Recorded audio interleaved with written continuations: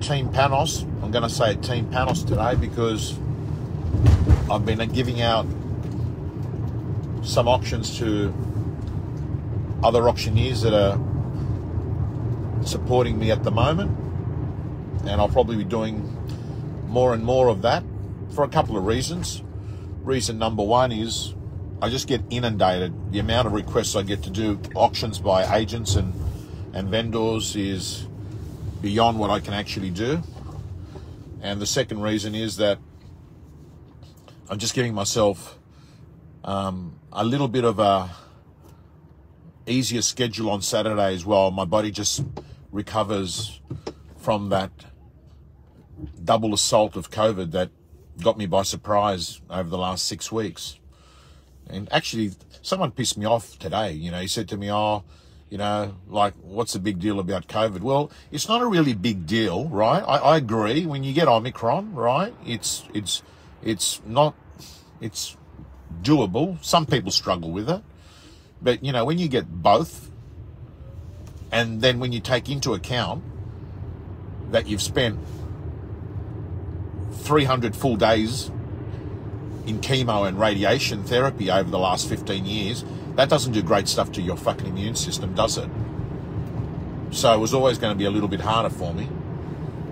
But, yeah, there's a few idiots around today, the more I think about it. I mean, we had one guy delayed an auction by 10 minutes while he's looking at a contract, just flipping through the contract. Have you ever seen that happen, where they're just sort of flipping through a contract? And, I mean, it was looked like he was reading a novel and he's lost. And I said, matey, can I ask you, looking for anything specific?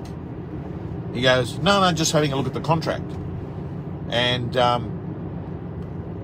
said, okay. And then I asked him again, you know, like, do you want me to show you where the sewage diagram is? What are you looking for?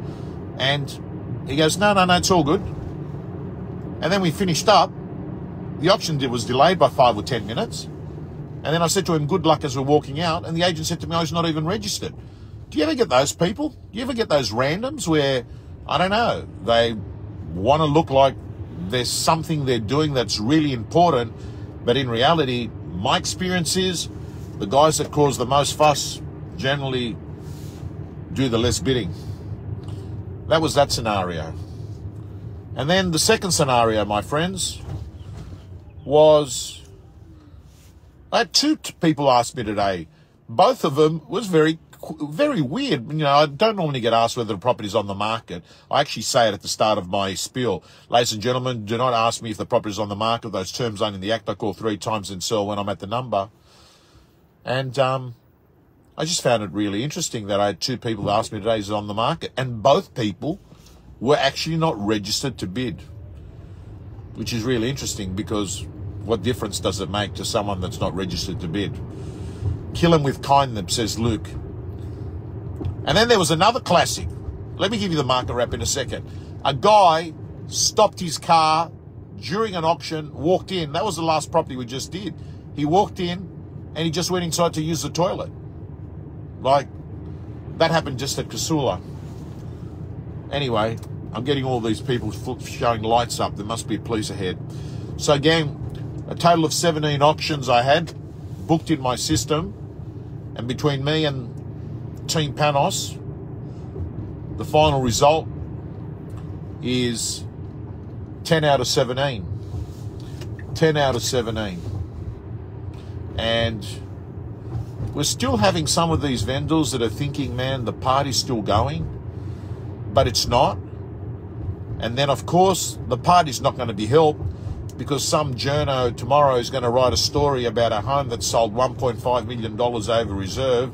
That's some random property that may have even had a very, very low reserve or whatever. You get the deal. And that's going to be the headline story. Sold for 1.5 over reserve, 2 million over reserve, right? Hey, I've got to tell you, there's very few properties that are selling 2 million over reserve. At the moment, there's a gap. There's a gap between vendor and buyer.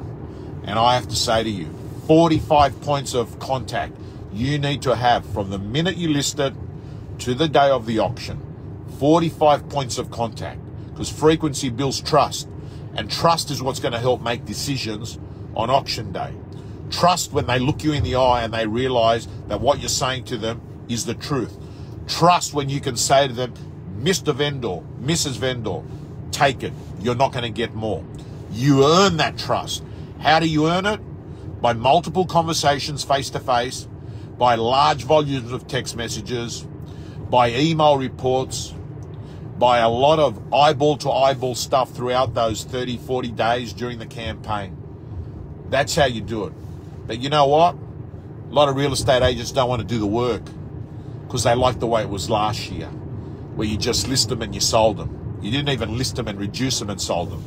You just list them and sold them, right? Anyway, gang, that's the drill.